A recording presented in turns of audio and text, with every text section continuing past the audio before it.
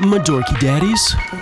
How y'all doing? Ladies and gentlemen, get this cord out of my way. DaVinci Resolve 20 just dropped and we made a video about it. We are so excited and there's so many features to go into, so rather than making a 30-hour-long video, we're gonna break it up, and today we are talking about the new AI multicam switcher? No, what is it? AI multicam smart switch. And for those of you who are new around here or are new to DaVinci Resolve, this feature looks crazy. Essentially, you're going to be able to feed it a multicam and it's going to make auto angle cuts on that multicam between speakers or people who are talking, and it's not just looking at the audio. Apparently it's looking at the video and how it talks as well. This feature looks crazy. And naturally, of course, this feature looks like it's going to be incredible for video podcasts. And for those of you who don't know, I used to have a video podcast, Editing Guests with Jake. And if we're being real for a minute here with you guys, I stopped doing that podcast because of the amount of post-production that it took. I loved talking with people. Coming up with notes and questions was always very natural for me, but making an hour-long episode and cutting angles and making it to the quality that I want to make it, I just ran out of time, so we stopped doing the podcast. But now, with this feature, I'm thinking we might need to do it again. And so naturally, we're gonna do another episode. Oh my gosh, guys. So today, we are meeting. We're doing a podcast episode with Dylan Bates, the Final Cut Bro. I'm so excited, like, oh man, I can't wait to chat with him, get to meet him. I've got so many questions for Dylan. It's also just like mind-blowing that he would want to come talk to me, like me. Little dorky dad Jake.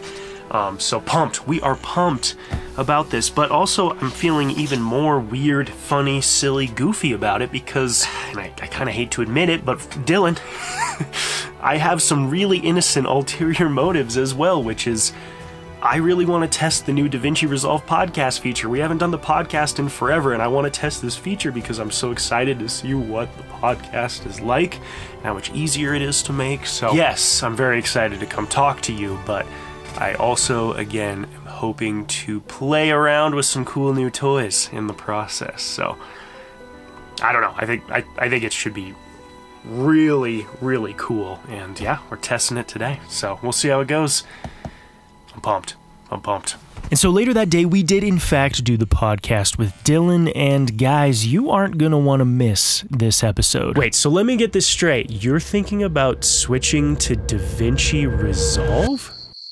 Hit that subscribe button. Okay, so it is, let's see, it's the next day. We did the podcast with Dylan.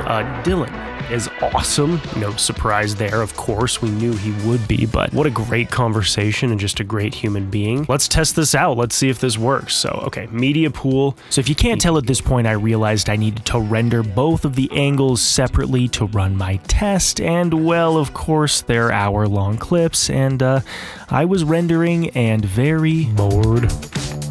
Ooh, big neck crack. Houston, we have a problem. We're going down! Come on! Save us!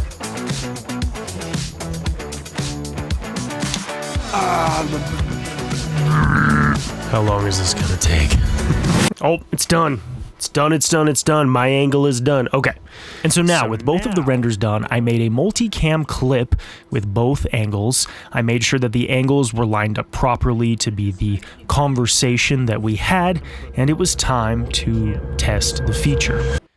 Let's just leave everything. Like, let's see. Let's just try this. Let's leave default settings. Let's analyze. Let's see what we get here. Now, this is long. This is a long... Yeah, this is me again realizing I'm in for a whole bunch of waiting. Again. Alright, 45-second countdown. Let's see here, 1 second left. Ooh! Okay, we got some cuts, so let's see. I didn't even know you had one, so I'm stoked. I was pretty on it for a while, and then just kind of like... I don't know, I've had a lot of less time in general lately, so that was the first thing to go. It's looking good. We'll talk about it. I want to hear yours. Interesting. Okay, dude, it's doing pretty... Okay, here's the deal. It is working, and it is doing a damn good job. Wow. This thing is impressive. Okay. So we ran our tests. Initial impressions for the podcast that I do. It's working. I think there's a few kinks we got to figure out. I want to test one more idea with this that I think would actually make my workflow crazy. And yeah, let's get that set up. Okay, so this is my S5 old camera. Love this thing. We're gonna hang this where this guy just was. And this camera, we are going to move, I don't know, just maybe back onto the desk. We could move this guy back onto the desk. Yeah, okay. So we'll put him back on the desk. Essentially what I'm thinking is, what if we did a multicam setup, very Jake style lately, where we have one camera here set up, one camera there. I'm thinking we could even mix in some more cameras. We're just gonna test it with two. But could I do this style with a multicam where I have one audio track, and then would it cut angles for me and do a preliminary round of cuts, and then I could trim it down and tighten it up after the fact. But essentially, could we do this style of bopping around the shed and not have to move my camera every time and be like, oh, hey, let's move this one over there, and just have it set up to do that? Yeah. Does that make sense? I think it does. Check 1, 2. Alrighty, my dorky daddy. So it is the next day. We ran the test last night, and I got tired, couldn't finish editing it. So we're gonna actually test if it works, which kind of killed me to go to sleep, but you know, sleep's important. And honestly, this test is going to be a little bit more complicated than I'd originally pitched. So you can see here, we've got our two angles, the desk angle and the side of the shed angle, the S5 and the S5 II. And then I have the audio that I want to sync. But what I want to try is I want to select all of these. I want to right click. Let me turn my audio down for just a second.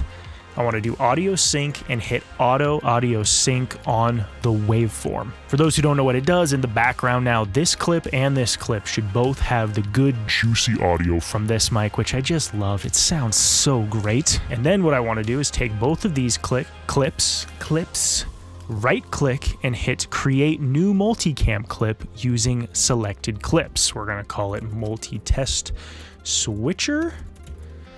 Frame rate's 24. We are going to have the angle sync be on sound. We don't need to do that. Yeah, okay, so that should be good. So now we have a multicam, should be synced up. Now, just looking at it, it looks like it is properly synced. We're gonna take this multicam, we're gonna drop it down in our timeline. And now, what I wanna do, let's right click on here, and we need to go to switch multicam multicam smart switch. Click on that.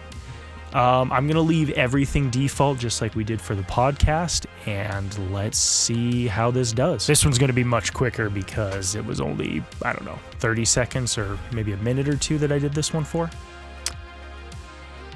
Okay, looking promising so far. So right here, this is one angle. Kept it. So let's actually cut this to the audio just for comparison's sake. So we're here talking to the side camera, the S5, that looks perfect. And then I go over here to sit down, and it automatically switches to the desk angle. And then we do that talking, come back, next angle, we're back over here. That looks perfect. Oh my gosh, I got a little bit confused right there, I can see. But otherwise, holy crap, this is amazing. And then the best part of all, is now I can come in here and I can go trim that one. Oops, let's turn on our clip under selector. I can go trim the end of that one, trim the end of that one, trim the end of that one, trim the end of that one, trim the end of that one. Trim the end of that one, trim the end of that one, trim the end of that one, take it off a clip selector, turn off our snap. We can do all of our little L and J cuts, nestle these in nice and tight. And just like that, I have completely edited a blurb of a Jake video where I talk to camera, multiple camera. I mean, that is, and we're switching angles. It's bananas. And then I could come back here and tell you why this is one of my favorite coffee mugs of all time. It's Calvin and Hobbes. I love Calvin and Hobbes. Then I could come back here and tell you why these Koss Porta Pro Classics are the best headphones. Come on. To man. Come on. We're switching. We're switching. And we're switching. And we're switching again. And we're switching again. We're switching again. This is game changing because instead of taking this camera, this amazing camera right here, and, you know, picking it up and moving it, moving it around the shed, whatever, having to find new spots to put it in places, I can now literally just set up 2, 3, 4, however many cameras, sync them all up, and then it's automatically going to cut for me. This is a huge time saver. This is super cool. Guys, DaVinci Resolve 20 is awesome. Go try it. Subscribe because we're going to talk about more features. This is just the first one we've cracked into. Thank you so much for watching. And as always, thank you to our dorky daddies. Consider becoming one today. And don't forget, don't you right there, don't you forget to stay dorky.